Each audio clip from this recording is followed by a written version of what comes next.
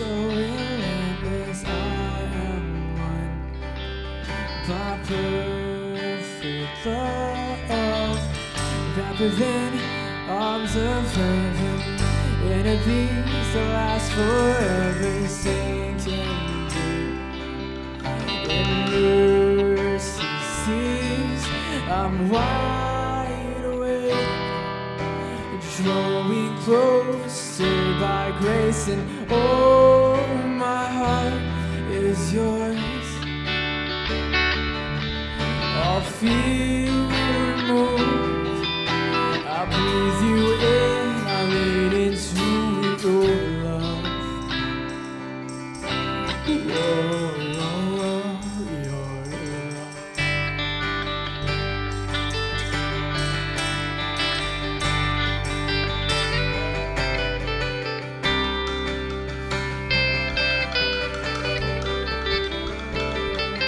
When I'm lost, you pursue me. Lift my head to see your glory, Lord of all. So beautiful. Here in you I find shelter, captivated by the splendor of your face. My secret place, I'm wide awake, drawing closer by grace. No, my heart is yours. All fear moves, I breathe you in, lean into your love. Oh, your love.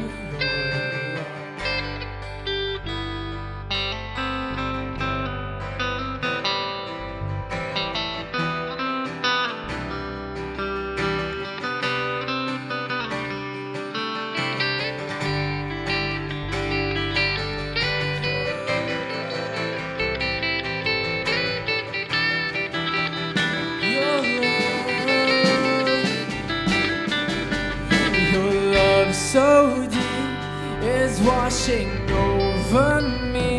Your face is all I seek. You are my everything. Jesus Christ, you are my one desire. Lord, hear my only cry, to know you all my life. Your love so deep is washing over me. Your face is all I see. You are my everything. Oh, Jesus Christ, you are my one desire. Lord, hear my only cry, to know you all. Your love so deep is washing over me. Your face is all I see. You are my everything. Oh, Jesus Christ, you are my one desire. Lord, hear my only cry, to know you all.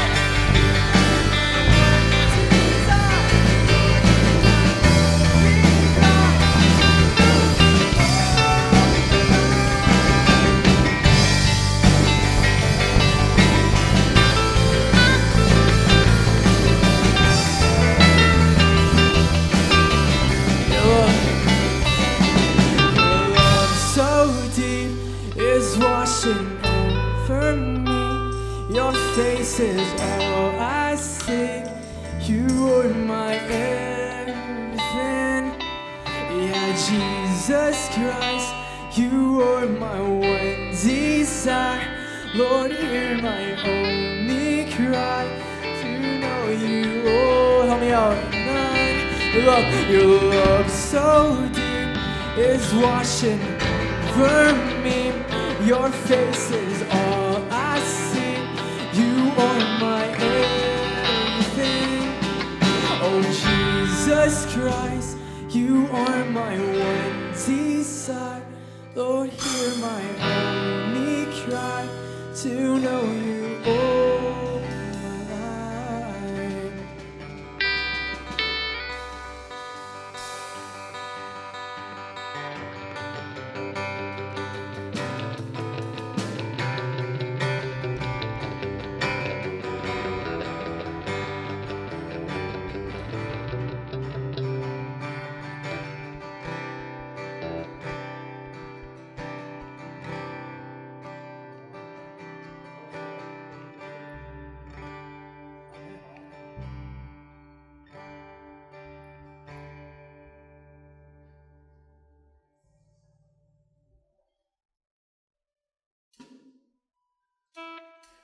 All right.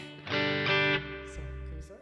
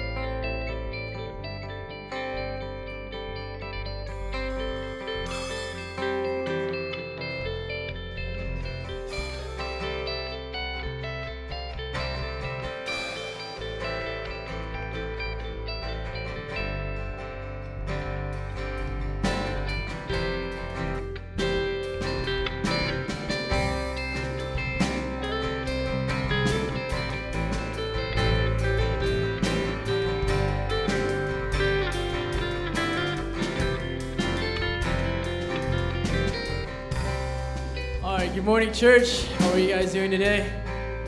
Yeah, looks like a full crowd. But today, we are from the Rolling Heights, Trinity, whatever, Filipino service. So my name is JR. This is James on the electric, Aaron on the bass, and Ronrick from the back on the drums. So it is an honor to lead worship with you guys today. And you know what? No matter what, 2 or 3 are gathered in the house, Jesus is with us. God is in our presence right now, and let's pray for those who are not here, the ladies, the women's ministry, for those who are out having vacation and just taking a break. But right now, let's just give it all to God, amen? So we're going to sing a few energetic songs, and I hope you guys can keep up, but this is all for the Lord. The song's called One Way.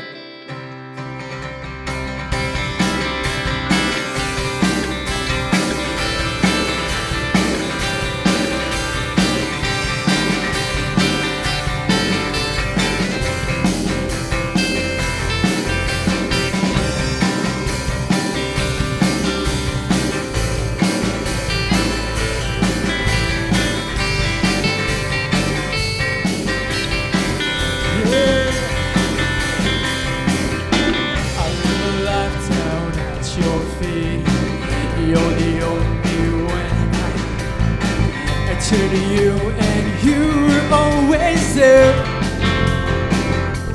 Troubled times, in troubled times, it's you I seek. I put you first, that's all I need. I humble all I am, all to you. One way, Jesus, you're the only one that I could live for. One way, Jesus, you're the only one that I could live for.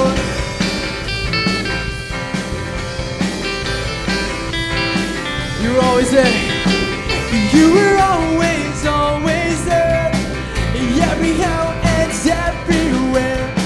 Your grace abounds so deeply within me. You never change. You will never ever change. Yesterday, today, the same. Forever till forever, there's no end. One way, Jesus, you're the only one that I could live for. One way, Jesus, you're the only one that I could live for. One way, Jesus, you're the only one that I could live for. One way, Jesus, you're the only one that I could live for.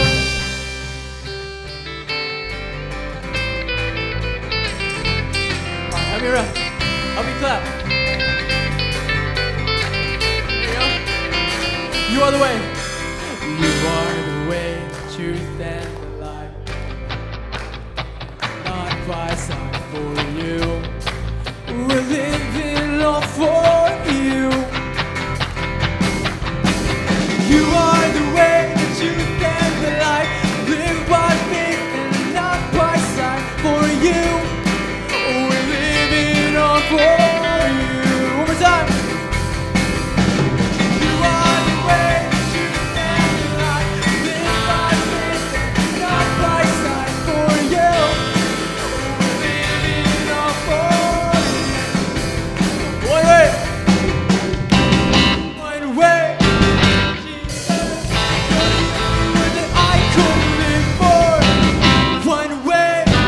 Jesus, you're the only one that I could live for. One way. Jesus, you're the only one that I could live for. One way. Jesus, you're the only one that I could live for.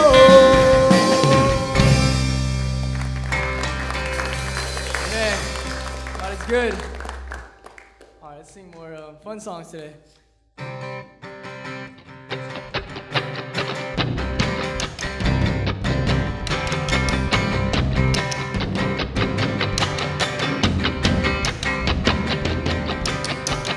Jesus, we're living for your name. Never be ashamed of you. Our praise and all we are today. Take it all. Take it all. Jesus, we're living for your name. Never be ashamed of you. Our praise and all we are today. Take it all. Take it all.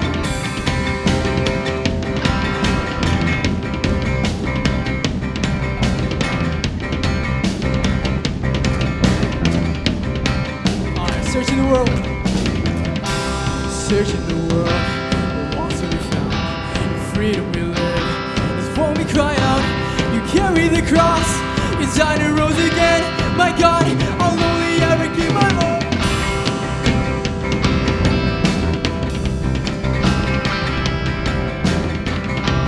You sent your son from heaven to earth, delivered us all, it's eternally earned. I search for truth, and all I found was you. My God, I'll only ever give my all. Jesus, we're living for your name. Never be ashamed of you. Our praise and all we are today. Take it all. Take it all. Jesus, we're living for your name. Never be ashamed of you. Our praise and all we are today. Take it all. Take it all.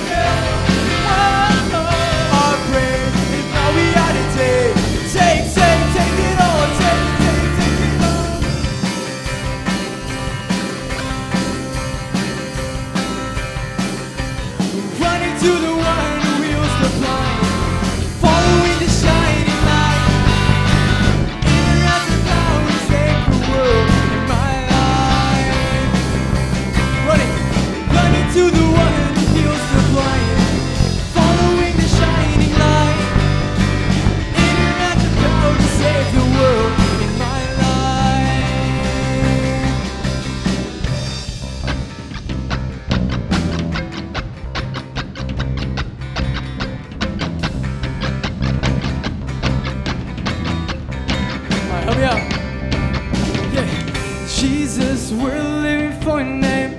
Never be ashamed of you.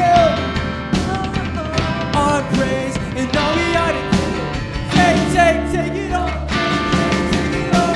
Jesus, we're living for your name. Never be ashamed of you. Our praise and all we are to take it all. Last time, take it all. Jesus, we're living for your name. Never be ashamed of you. Our praise and all we are to take it all. Take it all. Take it all.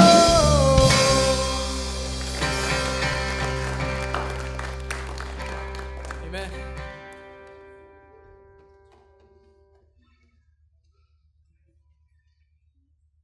Thanks, everybody. Good to see.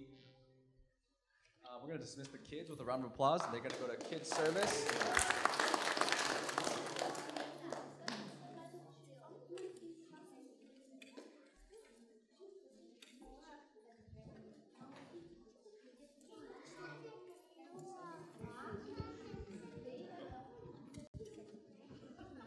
Good morning. Oh, hello. Yes. My name is Jeff. I am the administrator here at the Monterey Park campus, and as you can tell, we have a smaller crowd today. That's because 60 women between our two campuses are on a women's retreat today, and so we have a little smaller crowd. If you're new with us, you find in your bulletin, you'll have a connection card, and if you fill out the connection card and you're new, we have a kiosk right outside in the courtyard. You can fill that out, get a free t-shirt and an awesome USB drive as well. We also have coming up a few opportunities, and most of our opportunities fall within one of three categories, or any of the mixture of the three categories. That is, our mission, our motto is to love God, love people, and change the world. And so what that means is that our events usually follow one or two or all three of these patterns. And the first one is fellowshipping, and that's kind of loving people, right? The first one is loving God, which is kind of like Bible studies and groups and such like that. And then changing the world is our missions arm of the church, right? And so these things will fall into one of those three categories. And those are just great opportunities for you to dive into either the Word or with each other in terms of fellowship and support, or just kind of changing the world for the better, right? And so Hands of Mercy is actually one of those opportunities to change the world for the better. We get to build a house on our Rowland Heights campus. If you don't know where that is, it's actually on the back of your bulletin. There's an address there. And it's going to be happening on November 11th on the Rowland Heights campus from about 9 a.m. to about 6 p.m.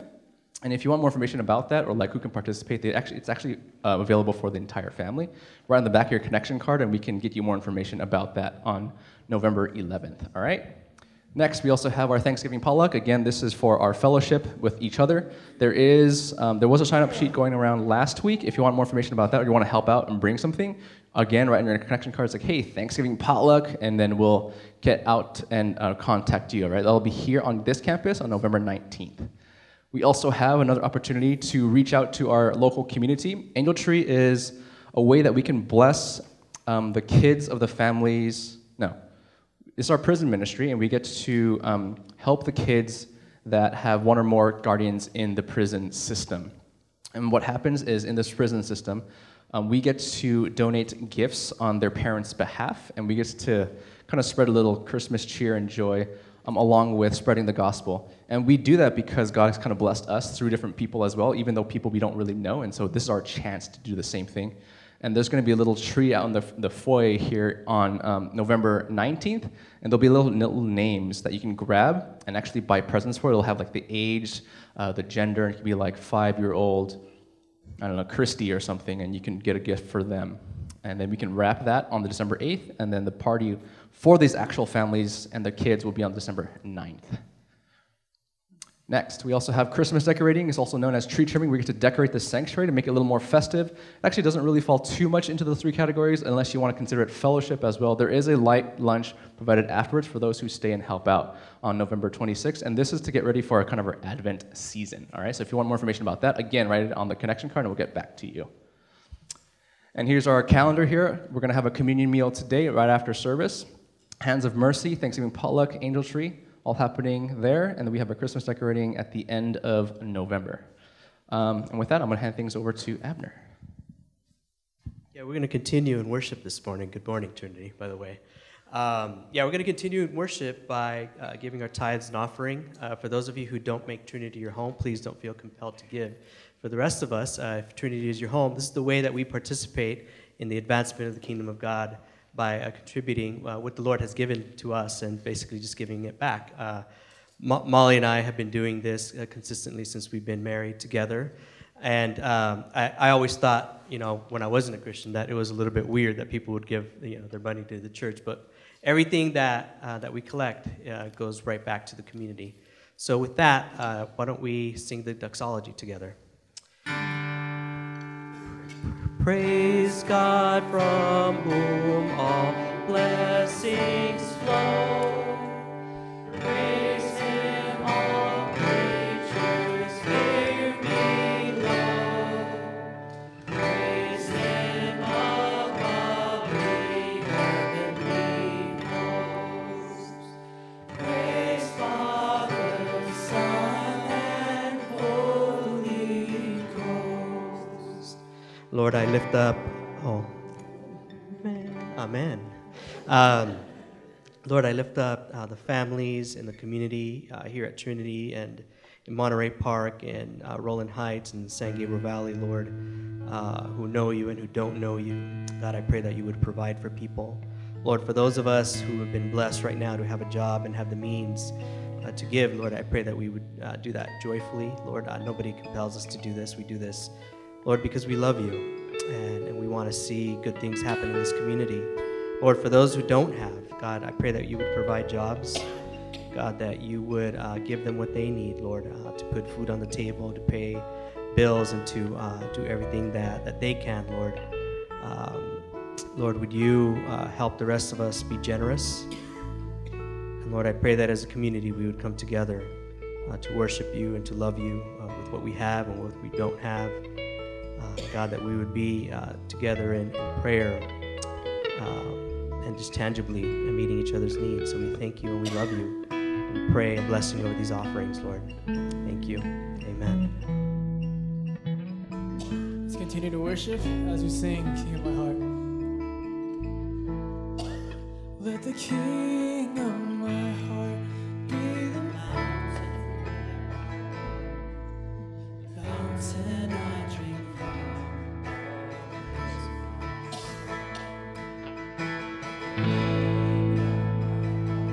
Be the shadow where I hide, the ransom for my life. Oh, He is my song, 'cause you are good. Oh, you are good, good. Oh, let the King of my heart be the wind, anchor in the waves. Oh, He is my song. Let the King of my heart be the fire inside my veins, echo of my days. Oh, He is my song. Yeah. You are good, good. Oh, you are good, good. Oh, you are good, good. Oh, you are good, good. Oh, you're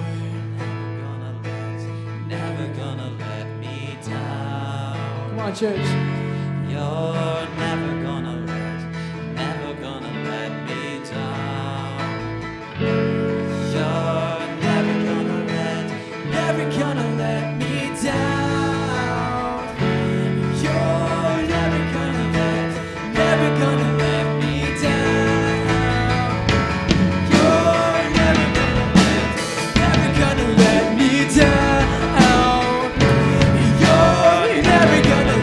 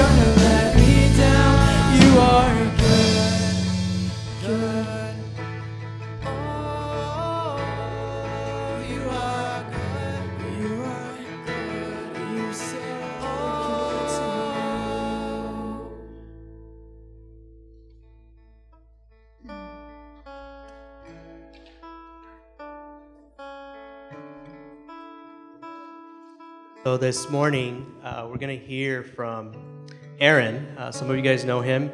Aaron and Tiffany have been at the church for, 10 months? Maybe a year now, yeah? And they have a little one, Emily, who was born 2.5, 3 months ago. Almost 3 months, yeah. And one thing that you need to know about Aaron's sometimes not here on Sunday mornings because he gets a lot of speaking engagements at other churches, but Trinity is his home. Aaron and I have been connecting. He just started leading Mark's study on Wednesday nights for the men, so that's been really exciting. One of the things that I love about Aaron, I think, is he has a really deep love for people and a really deep love for theology, right? Like when you sit down with this guy, and you give him an opportunity to flow. He just kind of starts talking about Scripture, making connections all over the place. And I love to talk to people like that, right? Like I love to basically nerd out and talking about God. So Aaron's going to bless us. Before he comes up, though, why don't you greet some people around you, and that'll give Aaron an opportunity just to get situated up here. But Aaron... yeah, why don't you come up, and then when we get situated, I'll pray for you. But why don't you guys say hi to each other real quick?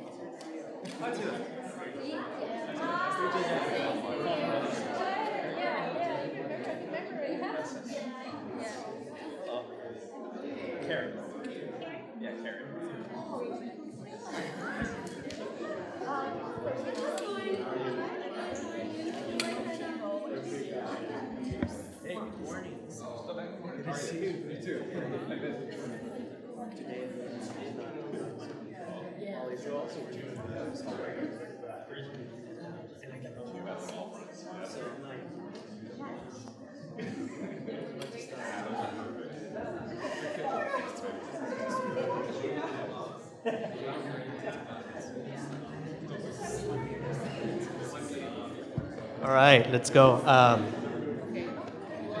Thank you, guys. Let's pray for Aaron. Well, you get to lead us in that. Let me pray for you. Jesus, thank you for our brother Aaron, Lord. Lord, thank you that, Lord, I just feel like in the last year and a half, you brought a lot of people who are either full-time in ministry elsewhere or have been in ministry. And I know that Aaron is one of those people that loves you and has served you and is currently serving you, Lord, by blessing other ministries, other congregations. And I'm so glad, Lord God, that he calls Trinity home. Lord, I love this brother. I love his passion for you. I love that he loves to talk about theology, Lord. He's a person who loves truth. And I pray that we would receive from him, Lord. So I pray that as he's speaking today, God, that we would open up our hearts to you. Lord, for those who are not here today, God, I pray that you would bless them. And for those of us who are here, God, that we would be attuned to you. So we love you and we thank you. Amen. I did go on. If you would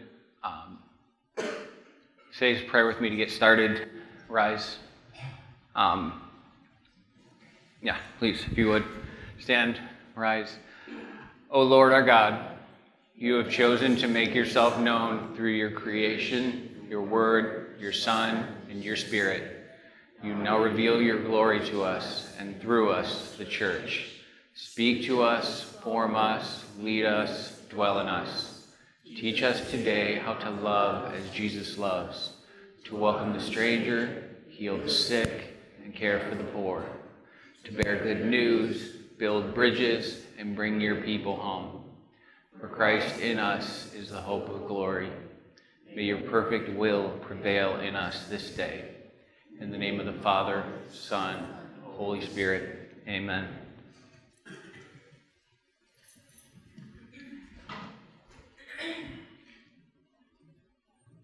There we go. First off, I want to say thank you to the leadership, specifically Albert, who's not even here, who actually I've been able to meet with quite a bit and chat with, and he, through conversation, knows of my history of being a pastor and teaching and so on and so forth. For those of you that see my phone also, really quick, I promise you I'm not texting, I'm using my notes on here. Which is hopefully not too distracting for anybody. But through meeting and talking with him, he approached me and said, hey, I want you to speak eventually at Trinity, and we want to get a teaching team, through which Abner and Molly have become part of, and him and Christine and Johnny, and eventually I would imagine others. But I just want to say thank you. So Albert will eventually see this, so that's why I'm saying thank you. But the sermon series we're going through is Today's the Day. And I specifically want to touch on the resurrection of Christ, that we are risen with Christ. That the resurrection is not some big lofty idea, theological idea, which it's great and it is foundational, and I'll touch on that, but it's more than just that. It's more than just this cognitive thought that we have, that we believe, that we talk about, that we preach, and that we must believe because of who Christ says he is. But the passage specifically that we're using as kind of the foundation that Christine talked about last week is 2 Corinthians 6:2, for he says, in a favorable time I listened to you, and in the day of salvation I have helped you. Behold, now is the favorable time. Behold, now is the day of salvation. That's why today's the day, because there's this urgency that Paul is giving from this passage. And I want to talk about real quick human skin. This is actually a picture of somebody with Lyme's disease on their hands. But the human skin is really cool. And I picked a picture that is not pretty, because it's not the perfect looking hands. It's not going to be one you're going to see on one of those moisturizer commercials. But the hands are very, they kind of look like they're beat up a little bit. They look like the hands of a construction worker in a way. But the skin is very self-sustaining. It regenerates itself. We have new skin cells that replace old ones. The dead skin cells are on the top, and the new, fresh skin cells are under the bottom. New skin cells form at the bottom. All skin cells, are different shape. The human skin is very different. It's a different aspect of the organ, and it's also one of the biggest organs that we have. It is the biggest organ that we have. On 1 inch of skin, and this is me geeking out just a little bit more, and I geek out on more than just theology. I'm a nutrition nerd also, and a running nerd also. But on 1 inch of your skin, you have about 650 sweat glands. For those of you that exercise and you sweat, you now see why you sweat so much. You have about 20 blood vessels. You have 60,000 microliths. Excuse me on the pronunciation, but it's basically the thing that gives your skin color. And you have 1,000 or more nerve endings, which is why our skin is so sensitive. But the importance of skin in any human organ, in any part of the human body, is if you don't feed it, it will die. But what you feed it matters just as much. What are you putting in it? What are you putting in your stomach to then feed your body, to help your body grow, to help your body change, and help your body become what it should be? If you're trying to lift weights and become stronger, you eat more protein-oriented meals. If you're trying to get leaner, you eat leaner meats, you eat a lot of rice, you eat a lot of vegetables because you want leaner muscles. And I could go into a whole big detail of that, but only a few of you would really find that exciting.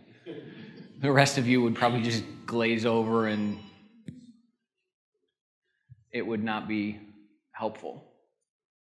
But the point being is, depending on how you grow your body or how you want to grow your body, you eat certain things. And if you want to, in all honesty, treat your body very bad, you go to McDonald's or Taco Bell. Because if you watch studies on it like I have, you kind of don't go there because you know what's going on. And I've worked in a lot of those businesses growing up, and then also as a full-grown adult, but also as a teenager, I worked at McDonald's. But what do you put in your body? Because what you put in your body ultimately affects the rest of your body, what you put in your stomach, what you eat. Are you caring for your body? Now, this takes time and discipline, and it takes more than knowledge. It actually takes action. I actually have to stop myself sometimes from eating an extra slice of pizza. Those that go to the couple, that are part of the couple group I go to every other Sunday night, know that I'm always at the end of the group grabbing an extra slice of pizza. Wes can attest to that. He's probably grabbed a slice of pizza himself, I'm sure. Yeah, exactly. I asked him one time to give me a couple slices. He sent me home with like 6 or 7. I wanted 2. He tried to send me home with the whole pizza, actually. But physically, this is very important. But spiritually, we feed upon theological thoughts and truths. And theologically, we must understand how Jesus says, I am the bread of life, that your fathers ate manna in the desert. And just as they did that manna, it was not consistent. It was not the substance. It was a picture of Christ who says, I am the bread of life, and he who believes in me will never hunger, and he who believes in me will never thirst. There is this spiritual understanding, this pictorial aspect of Christ being bread, of Christ being food.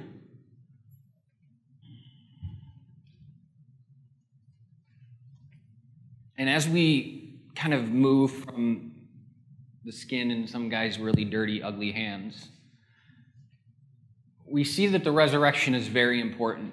It is pivotal to what we believe. It is very pivotal. 1 Corinthians 15:7 says, and if Christ has not been raised, your faith is futile, worthless, and you are still in your sins. If Jesus Christ died on the cross and only died on the cross, our faith is worthless. We're wasting our time. My 15 years of belief and walking and trying and studying and all the things I've done are in vain. It's like running a race or training to run a race. And in going and running the race, and you get to the end and there's actually no line and everybody's disappeared. That's kind of the mentality in the picture that you're given here. Is that you've done all this and all this is true and you think all this, but Jesus is just really some dead guy. He's just some guy that died on the cross. He's no different than the 2 thieves on his sides. He's just some guy. His teachings are great. His life is great, very moral. He's like Buddha. He's like Muhammad. But he's no different. He just did this for no reason.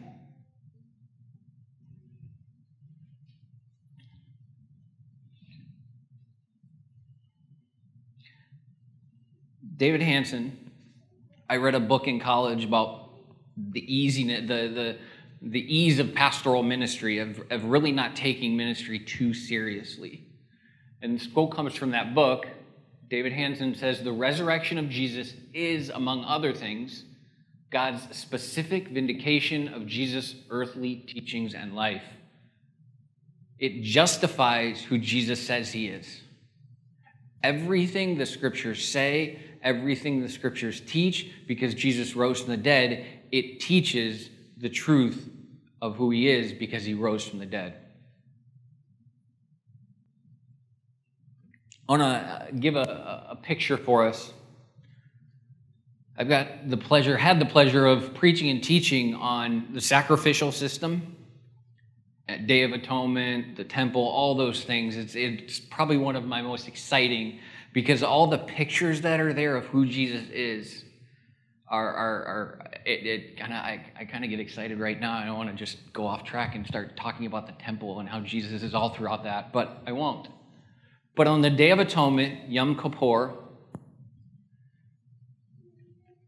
there was this act that the high priest would go into the holy place, the most holy place, and he would actually go in for his sins and the sins of the people. And he would take 2 goats. The first goat, he would lay his hands on and pray, and they would take that goat outside of the gates and let it run. And it was actually symbolic of the sins leaving the camp, leaving the people of God. The other goat, well, that goat wasn't so lucky, because its light throat got sliced, blood all over the place, all over the altar, but all over the priest also. And they would burn it, and he would take that blood into the Holy of Holies, into the place where only God dwells, where only the high priest could go once a year, and he would put it on the mercy seat. He would put it on the kippur of God. He would put it on the atonement seat. But the funny thing is, he would go in with bells on. It's like that whole saying, I'll be there with bells on. But he would also go with a rope. Because if the sacrifice was not acceptable, if the lamb that was given and sacrificed was not acceptable to God, the high priest would die in the most holy place. And they would have to drag him out.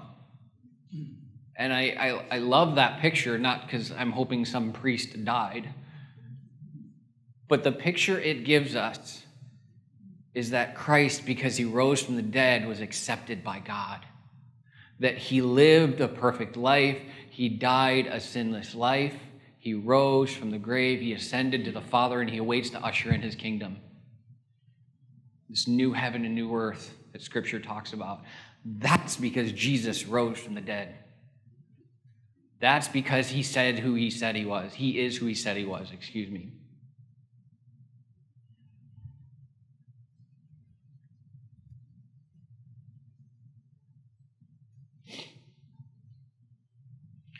The Gospels talk about this importance also.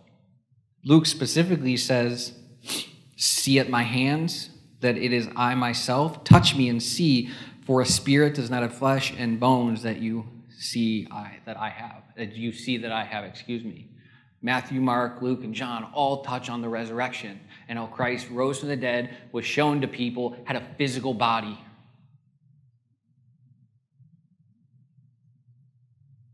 It's of very theological importance.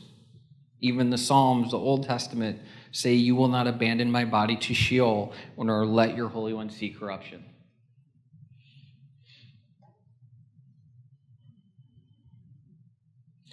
Through this truth of the resurrection, we are born into a living hope.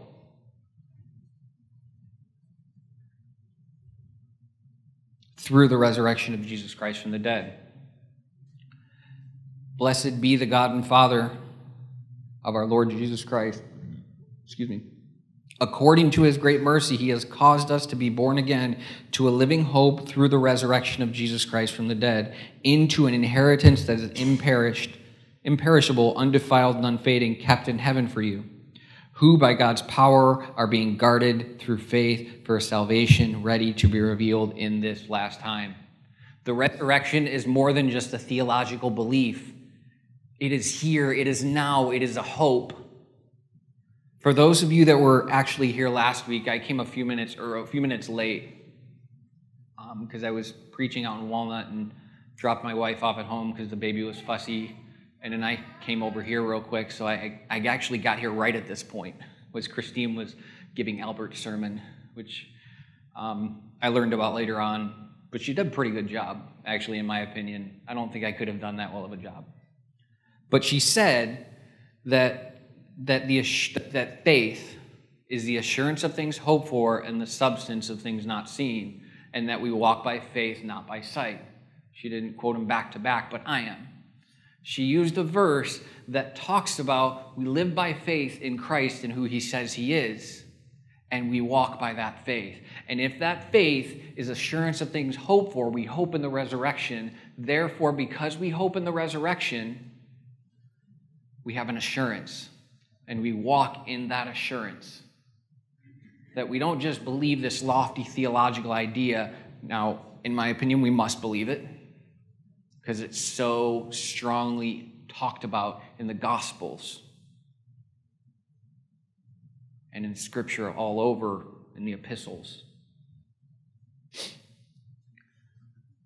But it's something that's living. It's an assurance that is alive. It's an assurance that is for here and now.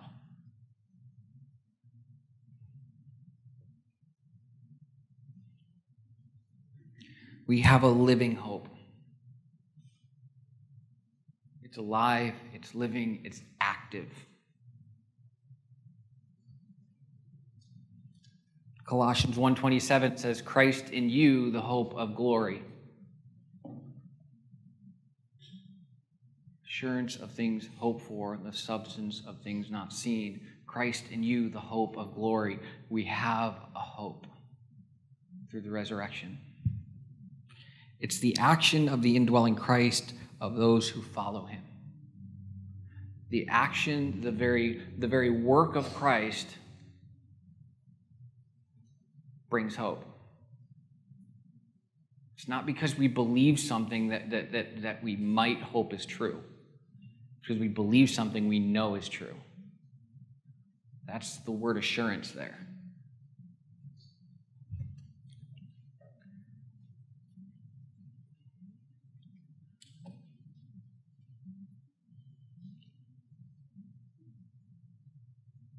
Peter goes on to say in his letter a little bit later in chapter 2 that we, like living stones, are being built up as a spiritual house to be a holy priesthood, to offer spiritual sacrifices acceptable to God through Jesus Christ.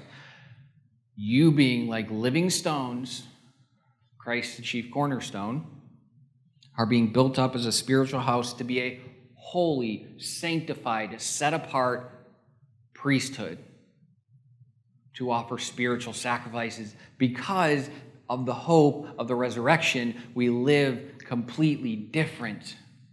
We live sacrificially. Therefore, I urge you, in view of God's mercy, to offer your bodies as a living sacrifice, Romans 12. It's not something that's stagnant. It's not like just a puddle laying on the floor and you just see flies all around it. It's river, it's a living water. You know, we want to be that river church. We want to go and spread among the nations, locally and globally. Just as Jesus Christ rose from the dead by the glory of the Father, we too walk in a newness of life. And that's where the resurrection comes into application, if you will. For sin is not our master. It's where when you look at Romans 6, and we hear of 1 Peter and 1 Corinthians and all these other passages, that there is this unifying agent of us to Christ. That we are in a likeness of his through his death and his resurrection.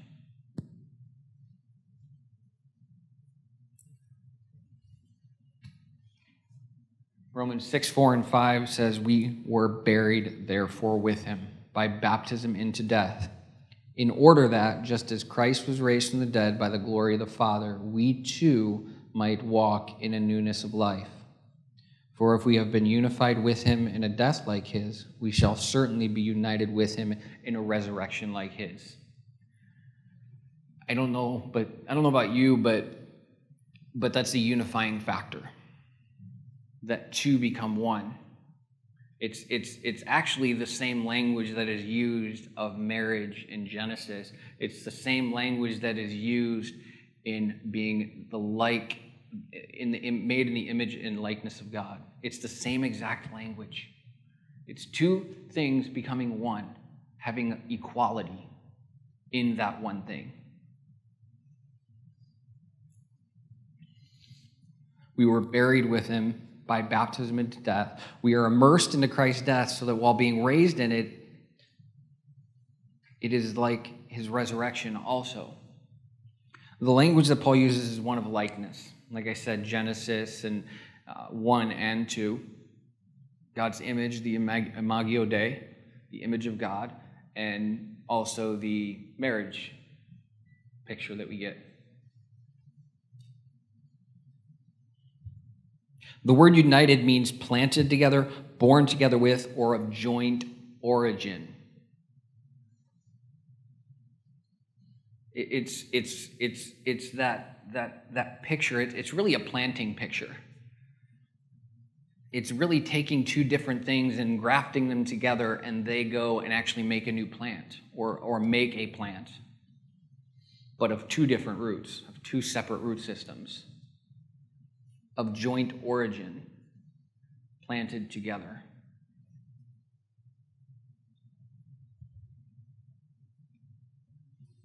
The word likeness means image, equality, or identity, or resemblance. The word baptism means to immerse, very simply. We are immersed in the death of Christ. That's why he says, if anyone would come after me, let him deny himself, pick up his cross daily, and follow me. He gives an imagery of death. He gives language of death. It's a likeness language. It's all throughout Scripture in various ways and forms.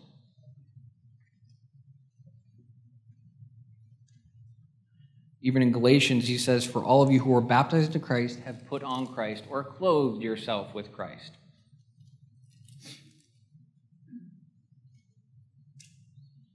This is why Jesus uses such language as dying to live and living to die.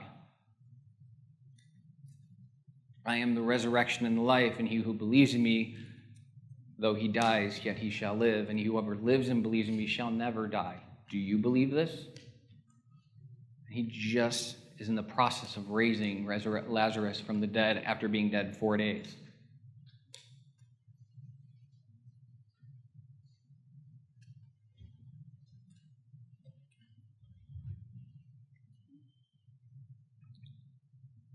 Second Corinthians 5, old has passed away, the new has come. More likeness language, And I'm repeating myself because there is such importance to know that Christ died, we die by faith. Christ lives, we live by faith. It's the 2 Corinthians passage, it actually gives and it speaks of taking that which is old and bringing it back to that which it was originally created for. We're actually by faith and belief in Jesus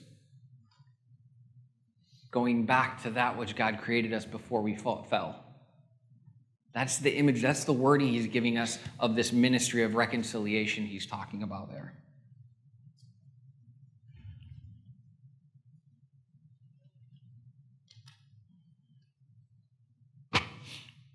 We see the importance of the resurrection. Theologically, we have a hope, and we walk in a newness of life. That we walk in something that is totally different. That is why it is so important that when Jesus says that they will know you by your love, they will know that you are my disciples by your love, it is different.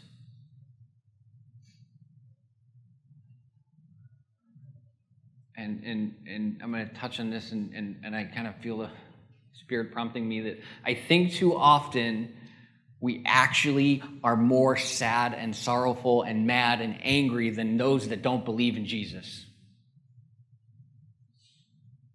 I think non-believers are actually better Christians than we are sometimes. And I've seen it. I've actually been a worse Christian sometimes than those that call themselves atheists. My wife's cousin's husband, straight up atheist. He believes people that are Christians, they lean on a crutch. He doesn't need a crutch, doesn't need God. He's actually a really good dad, though. Believes in family, believes in love, all those things. And sometimes he's actually a better person than I am. Openly admit that. But that's something that I need to change. Whatever that looks like. I'm not going to get into details. But just the overall importance that sometimes just it is. And I think that's one of the big issues that we have in the church is they're better Christians than we that are Christians are. Because I think that we're doing the Christian thing sometimes, but we're not doing the Christ-like thing.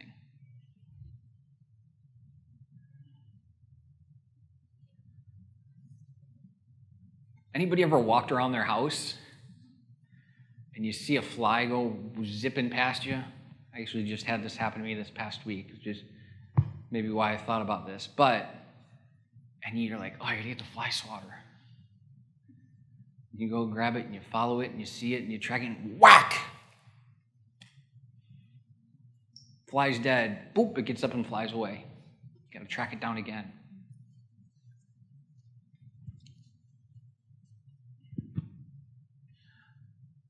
I want to say that we too often live, and this touches on where I just went with non-Christians live better sometimes than Christians, is that we live as though we are still dead and we can't get up and fly away. That we actually, through the resurrection, are still alive. We are not dead.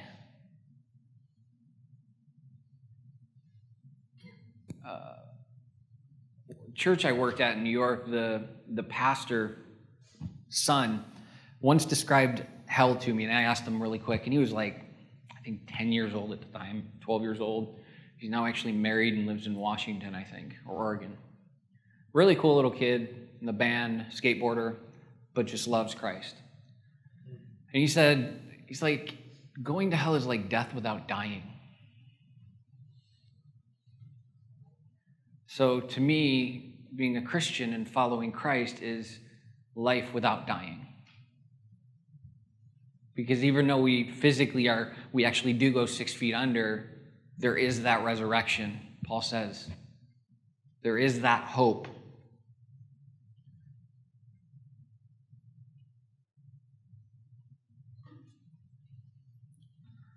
But if we live in this died mentality, this death, this, like a fly that's been swatted mentality, we live in defeat. We live actually where the devil and sin wants us to be, lying on the ground. Because I think that's our problem. Too often we think that God and the devil are in an arm wrestling match. But the problem is, the devil only has his power because God is all-powerful. The devil only has his power and strength because God allows it. I just can't picture that Jesus in his man bun. There's no better picture. I couldn't find anything. It's like a Jesus with a man bun. I just, hey, whatever, go with it. But the point being is that this is not true. This is theologically wrong, in my opinion, because the devil's not wrestling God. He thinks he is. He thinks this is going on, but God's just like, dude, come on, really? Seriously? You think that I'm going to get beat by you? The devil's a fallen angel. God is the creator of the angels. Ta-da! Problem solved. But too often we live as that dead fly. Too often we live an unvictorious life. It's a Latin term that I love called Christus Victor. Christ the victorious one. It's a Lutheran theology primarily. Actually, I didn't know, but up until 400 years ago, Abner helped fill me in that it was lost. And then the whole substitutionary atonement came in, and that was the focus among, most churches for the past few hundred years. But for 1,400 years, when they thought of the cross and the resurrection, they thought that Jesus won. They knew that Jesus won. They didn't live as the dead fly. They got up and flew away.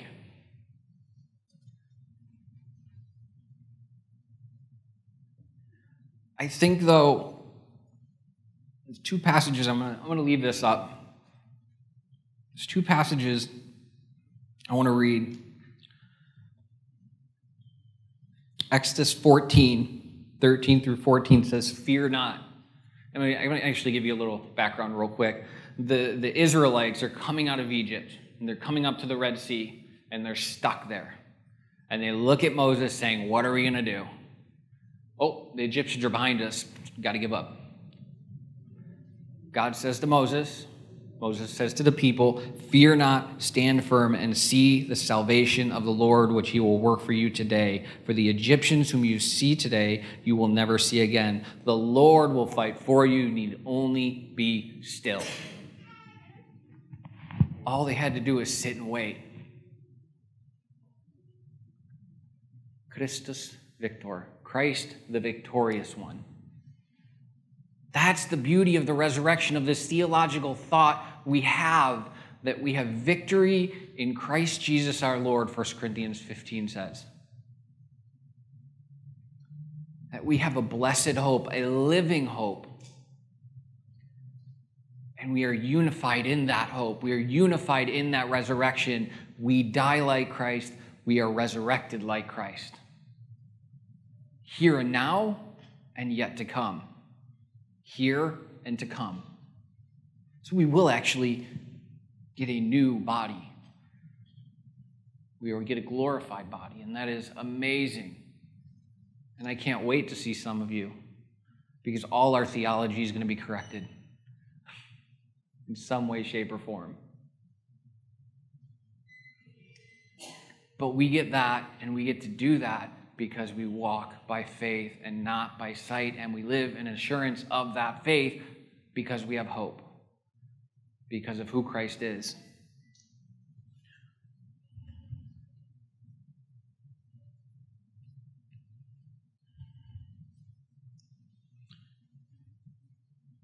This wrestling match, I want to say a lot of times, and I'm going to say a few last things, and we'll kind of close up.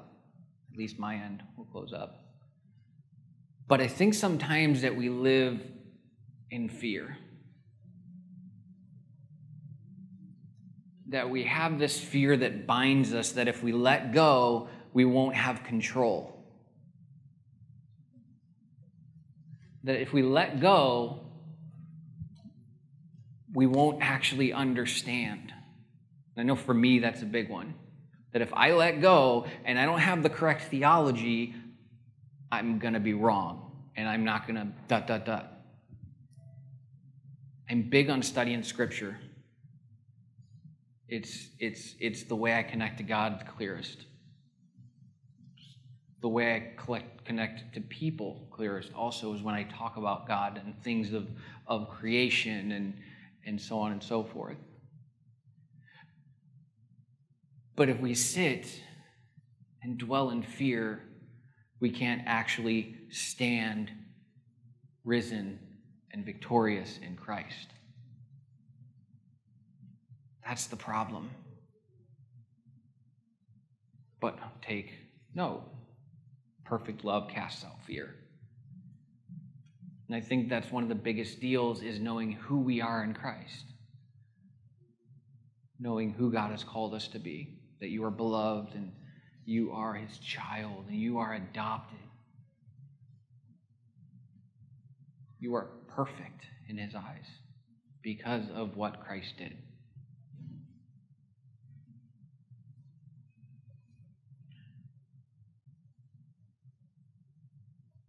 And I know we're going to go into a time of contemplation, but I'm going to close this in a short prayer real quick, and then we'll kind of move into that. Father,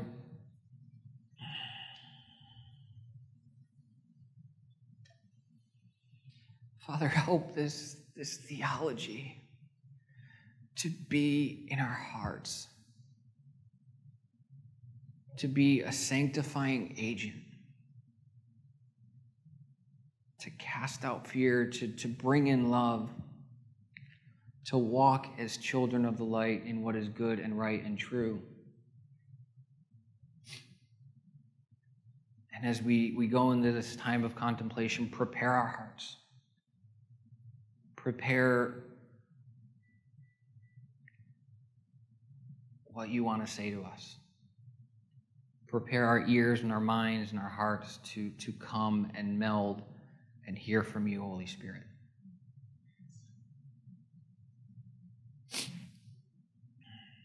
In Christ's name, amen.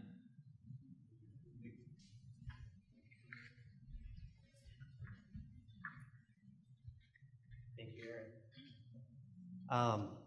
There are a few things that Aaron said that really stuck out to me. The most significant one, I think, was you had a line there, Aaron, when you said, we don't worship a dead person, right? And that just kind of struck me. I remember, like a lot of you guys know, I didn't grow up in the church, right? Like I came to faith later on in life. I think for all my upbringing as a child, I had a lot of people kind of tell me stories about God, but I never really experienced God myself, and I didn't really come to faith until I was 19 years old. But I remember when I came to faith when I was 19 years old at UCLA, what struck me about that moment was realizing that God wasn't just a word on a piece of paper or on a page, right? Like that God was real. And I love that, right? I think that the reason God becomes real in our lives is because we don't worship a dead person. So I wanted us to think about like the resurrection. It's a highly theological thing, right? Like you start talking about resurrection, incarnation, atonement, all these things, like really big words. And sometimes I feel like we just need to kind of bring it back down to earth. So one of the ways that I want to help you do that is to think about, a lot of you in here are followers of Jesus, and some of you are not. But for those of you who are followers of Jesus, I want you to think about your life before you became a follower of Jesus. And I want you to think about your life now. How did that happen? What kind of hope do you feel like you have now? How were your eyes open? And I want you to share that with the person next to you. How did that happen for you? How did you realize that Jesus was real? So I want to go ahead and give us an opportunity to have conversation with each other. And if you're not a follower of Jesus, you can go ahead and share why you're not there. That's okay too, right? So, but go ahead and share with each other.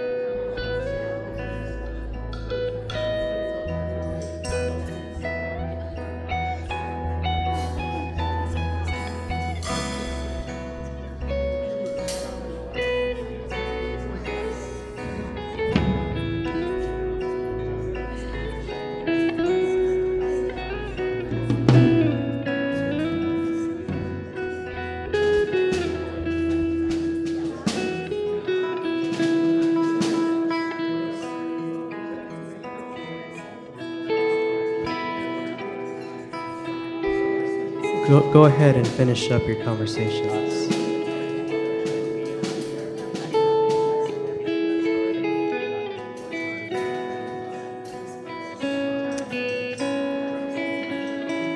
So what I want us to do as we enter into a time of worship, JR and the team are going to lead us in a response.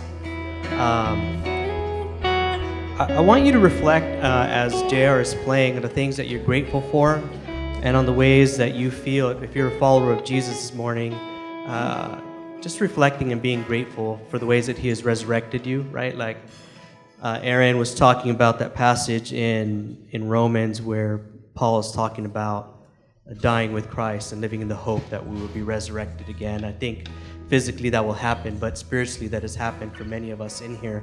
So as we're entering into a time of worship, I want us to reflect on that and to rejoice in that, right? That there's hope that we have because of our faith in Jesus. Some of you all have been asking, what's up with all the response times right after the sermons?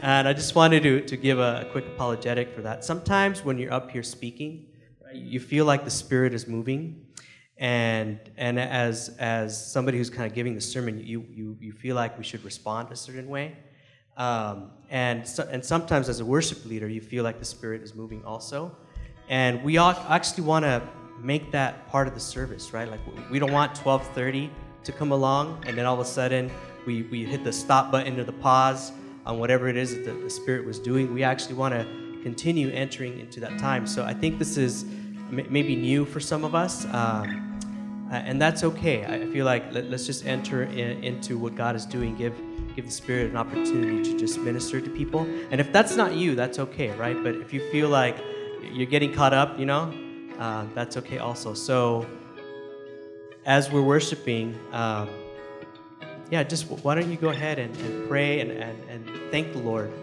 for the things that he has given you. In particular, your resurrected life. Okay? So JR, will you take it? And then at some point, Jeff will come up and lead us in communion.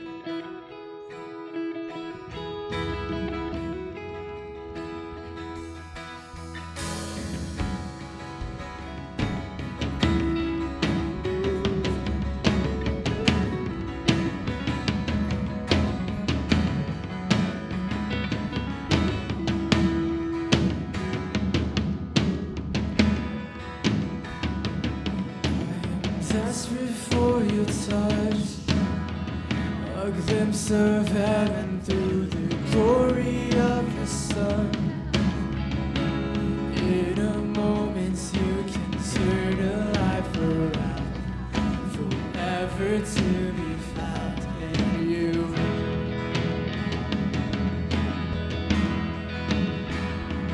I am reaching out to find.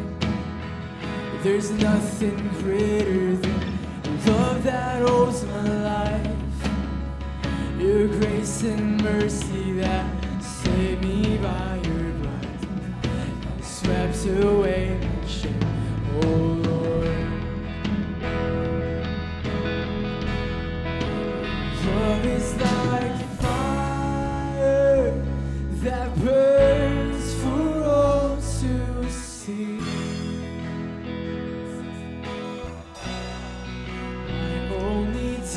Desire to worship at your feet, so let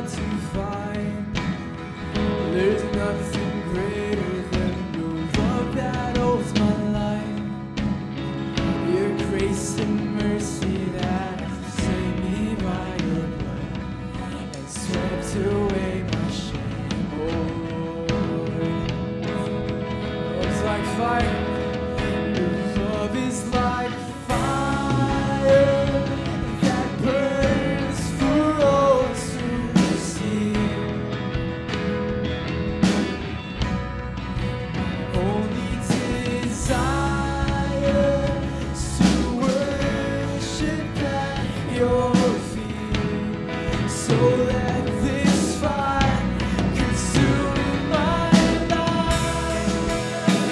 Let your love take me deeper.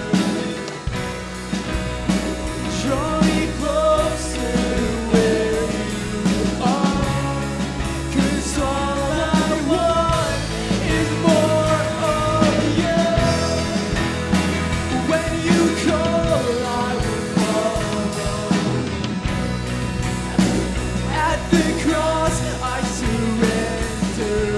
Oh, Jesus, I belong to you.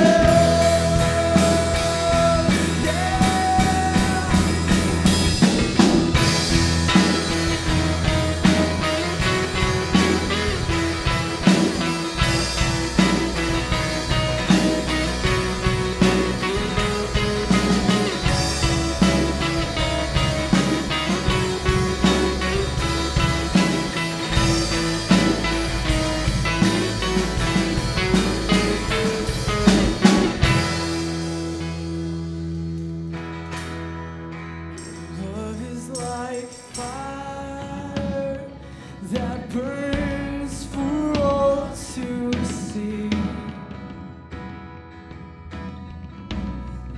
My only desire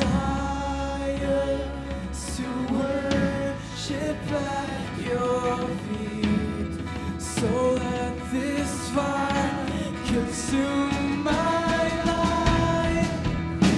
Let your love take me deeper. Draw me closer to where you are. 'Cause all I want is more of you. When you call, I will follow.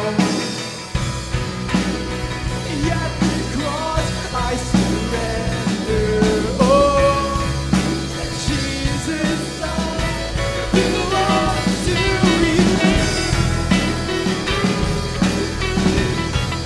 Belong to you.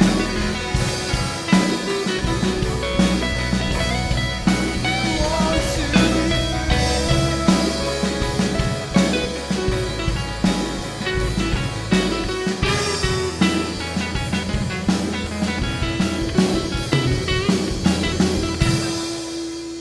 Let your love take me deeper. Draw me closer to where you are. 'Cause all I want is more of you. When you call, I will follow. At the cross, I surrender. Oh, Jesus, I belong to you.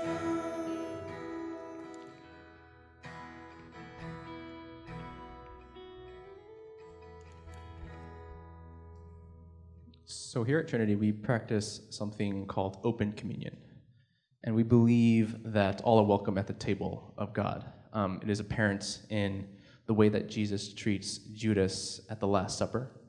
Not that non-Christians are traitors, but that everyone still has a chance, right? There's still chance to live after being swatted. And up until the end, Jesus still had some hope that was there for Judas to be welcomed into the kingdom of God, right? And the victory that we can see, the hope that we have as Christians is that we can experience heaven now, that there is victory now, because what had happened at the end of time actually happened in the middle of time, and we're living after the fact. We're living in the victorious period of Christ, because he has conquered the grave, he has won, right? And I think that's kind of why Aaron has been calling us to something a little greater. There's more hope that's there. There's happiness. There should be less things like sorrow because of the fact that we're risen with Christ, right? And so I'm going to ask, we have two stations. We're going to have one up here in the front, and we're going to have one in the back, and Wes stepped out, so we're kind of public. Oh, Wes here. Sorry, you changed clothes. You changed different color. And so Wes and I will be at the back, but we welcome you. We practice something called intinction here at Trinity. And what that means, not to weird you out, intinction is just a fancy word for dipping. So what we practice here is dipping. So we're going to take the bread, and if you're not a follower of Christ, we ask you to take that one as well, and you can come to the table. But if you are a follower of Christ, and you want to continue professing your faith, and you claim that Jesus is your personal Lord and Savior, and you've risen with Christ, then we ask that you also dip this into the juice. It's not wine, it's juice. And then you take that, and then you'll receive that as well. And then from there, we'll kind of reflect a little bit more, and then we'll be dismissed to our communion lunch, where we continue to fellowship in that vein. All right?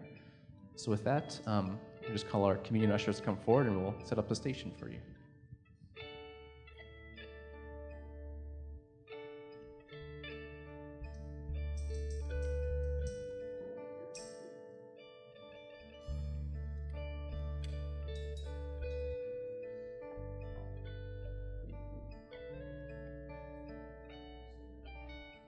Whenever you're ready, you can just go into the station.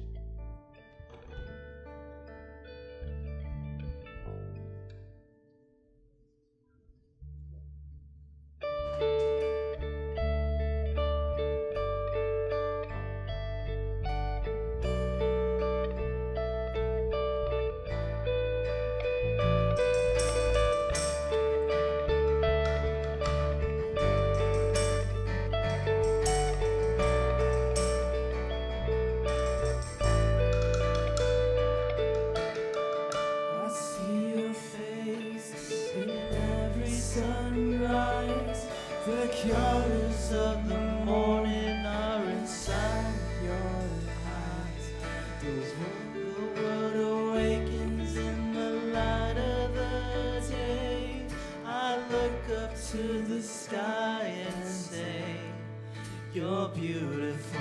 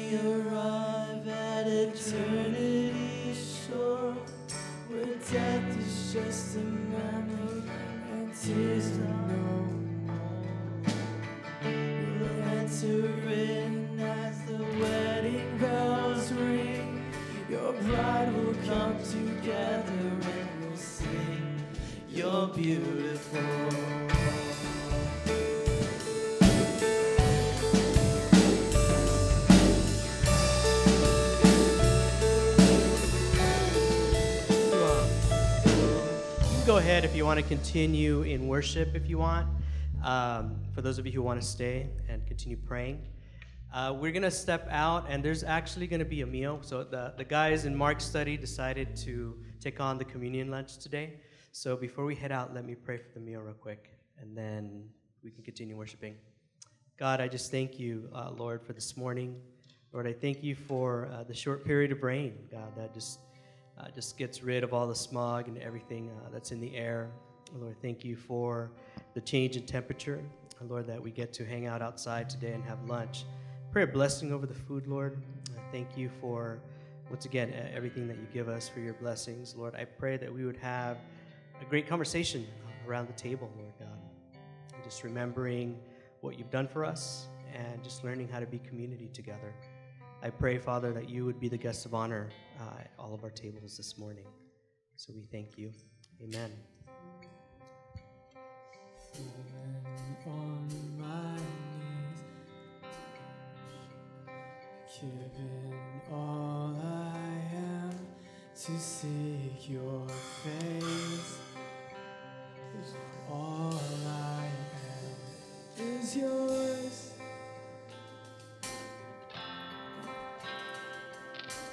My whole life I place in your hands. God of mercy, bold, I bow down in your presence at your throne. And I called, you answered, and you came to my rescue, and I wanna be where you are.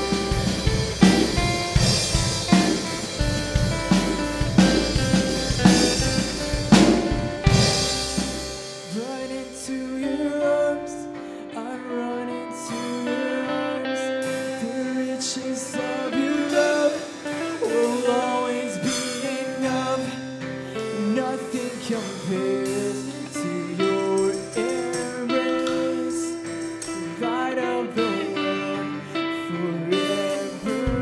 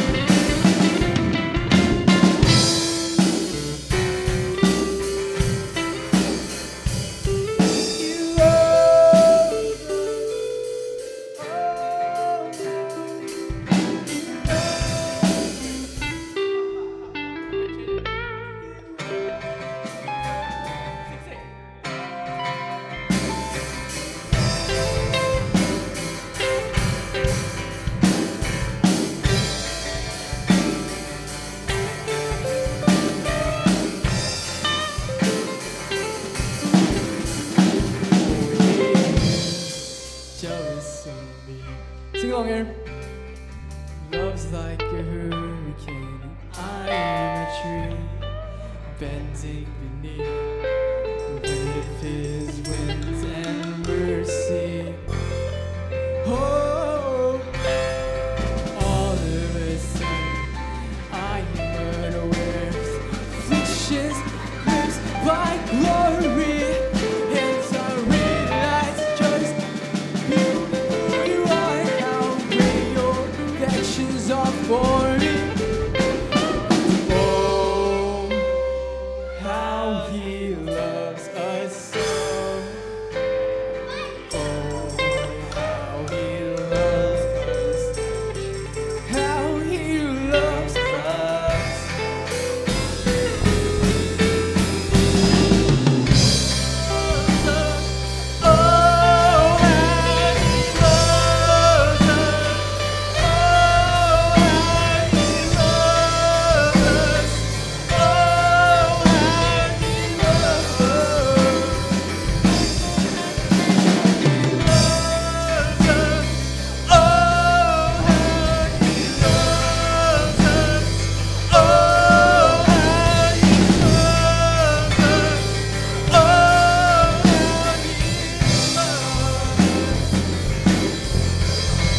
So we are his portion and he is our prize. Drawn to redemption by grace in his eyes. And grace is an ocean we're all sinking. When enemies hurt like an opulent kiss and my heart inside of me, inside of my chest. I don't have time to maintain these regrets when I think about the way he loves us. Oh, how he loves us. Oh, how he loves us. Oh, how he loves us.